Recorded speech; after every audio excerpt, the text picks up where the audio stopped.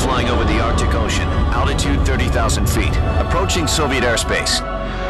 Arriving at the designated drone launch point. Drone oil pressure and voltage are nominal. Payload oxygen supply is nominal. Power supply to payload antifreeze system shows no problems. No gusts. All systems go for drone detachment. Snake, we can't risk a halo jump this time around. Airspace security has gotten tighter since we were last here. We can't get as close to the ground as we did during the Virtuous mission. So instead, we'll be using one of our newest weapons. Snake, you're being given an honor on par with Alan Shepard. This is our last chance. Show your patriotism. If you fail, you'll be back in a hospital bed again, waiting for the firing squad.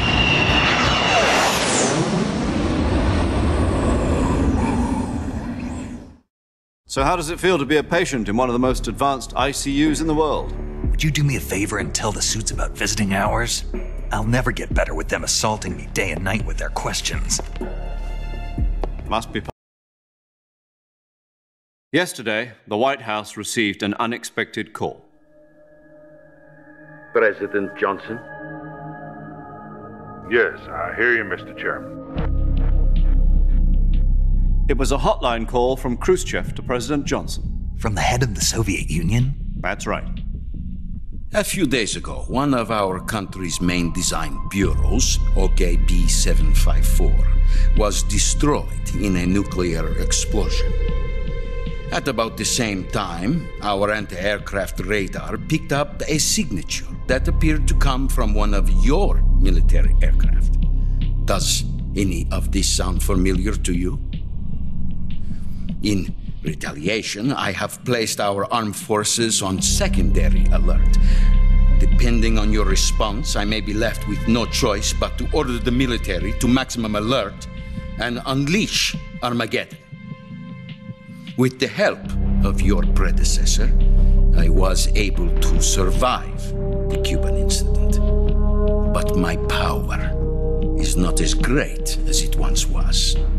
If I am to survive this crisis, I must have your full cooperation. I should have contacted you myself.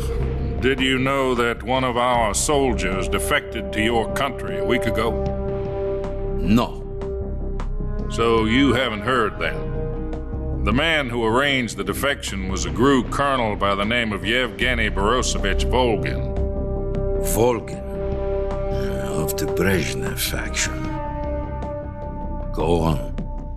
Who is the soldier? Her name is the Boss. She's a living legend. During World War II, she was the one who led us to victory in that war. In Russia, you know her as Voyevoda.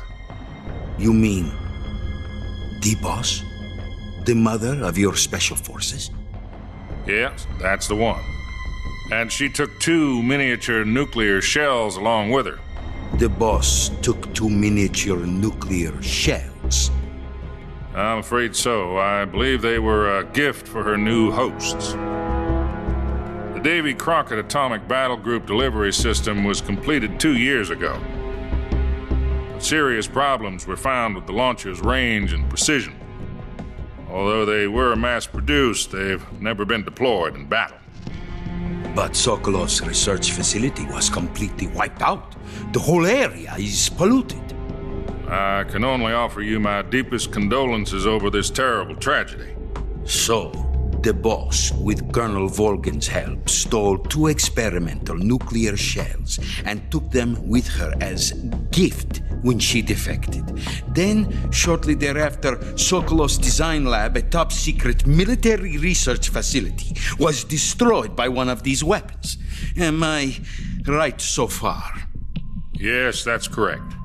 And the American government denies any involvement in the affair. Is that right as well? That's correct. We were not involved in any way. Then what was a U.S. military aircraft doing on our radar screen?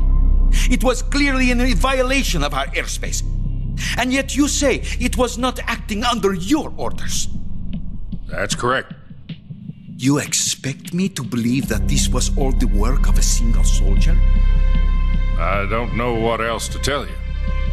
The Army insists that this is all a ploy on your part. I've said it once and I'll say it again. Our government had nothing to do with it. And I would like dearly to believe you. However, I'm afraid my power over the military has weakened since the Cuban incident. I will need some kind of proof that this was not the action of the American government. You have 1 week. You must catch the boss yourselves and recover the remaining nuclear device. Then, you must find some way to prove your innocence. Prove our innocence? Yes, preferably something painful. Prove to me that this is not merely another one of your tricks. The boss should be close to Colonel Volgin. How about a little coaction?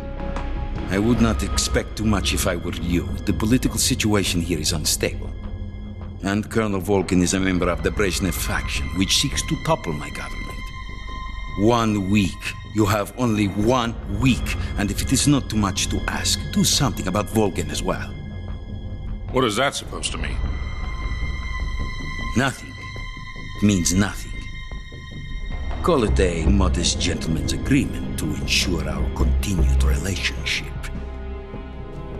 What if we can't prove our innocence? Then I will be unable to restrain the military.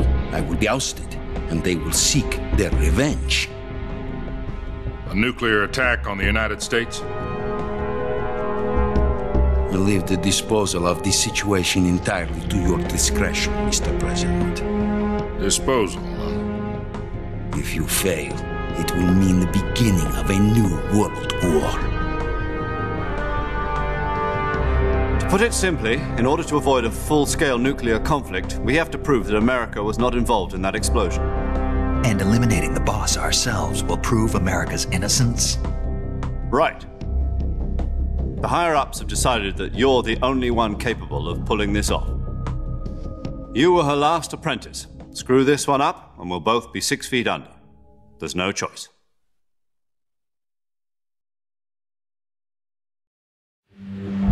Are the Russians going to be helping us? The KGB has promised to lend us one of their communications satellites so that you and I can talk to each other. That's it? They've also put us in touch with a couple of insiders. Insiders? There was a defection in September 1960. Do you remember it? You mean the 2 NSA codebreakers who went over to the Soviet Union? Precisely. Since then, they've apparently been training with the KGB for exactly this kind of situation. Their code names are Adam and Eva. I've been told that Adam has infiltrated Volgin's ranks. We've also arranged for him to provide you with an escape route. You'll need to rendezvous with him when you get there.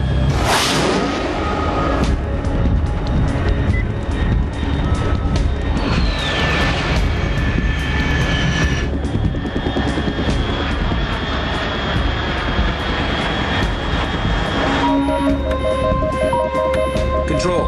Unidentified aircraft detected. Altitude 30,000 feet.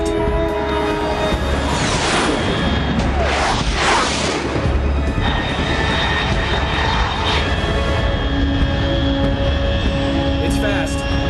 Estimated airspeed exceeding Mach 3. Bearing south. I'm about to lose it.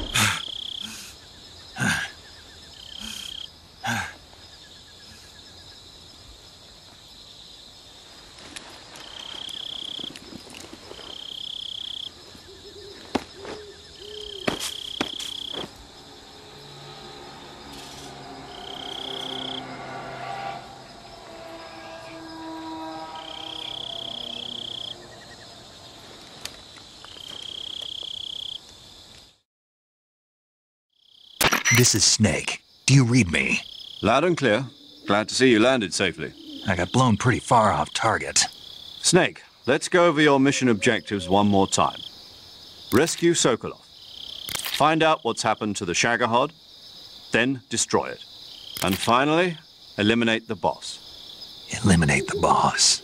This mission will be codenamed Operation Snake Eater. Because I'll be taking on the boss in our Cobra unit, right? Don't forget about Colonel Volgin.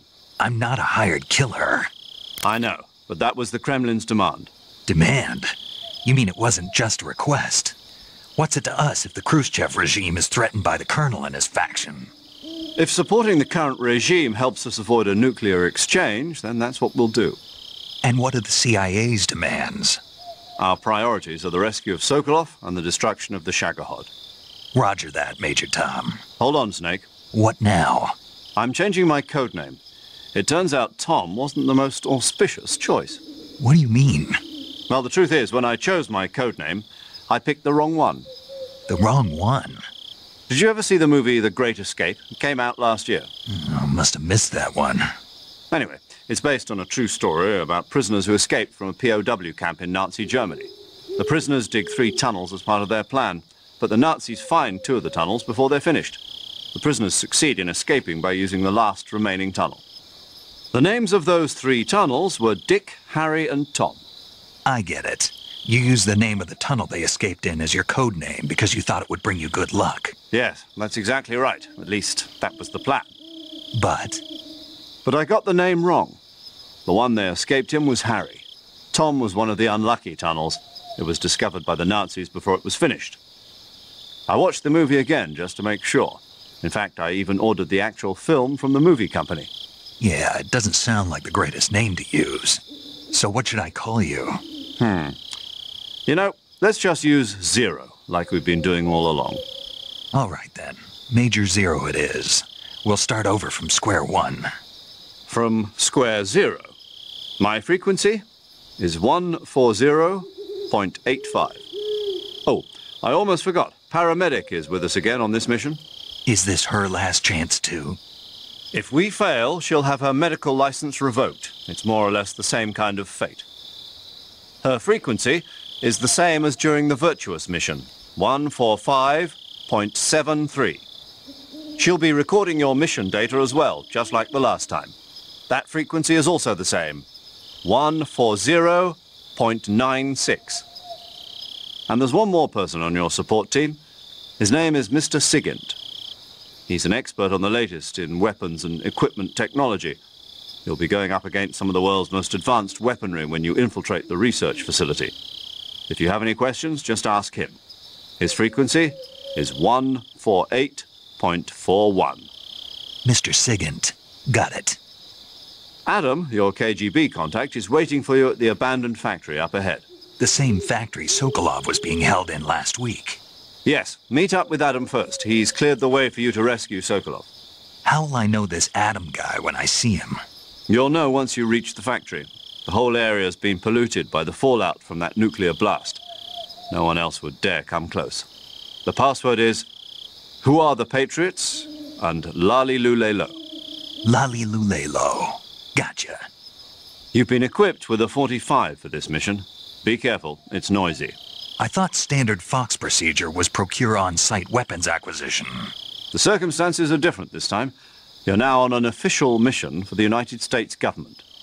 It would be necessary to make your presence known to a certain extent, to the Khrushchev regime at the very least. But remember, this is still a sneaking mission. Snake, if you fail this mission, it will mean an all-out nuclear war. Keep that in mind and proceed with extreme caution. Understood. Commencing Operation Snake Eater.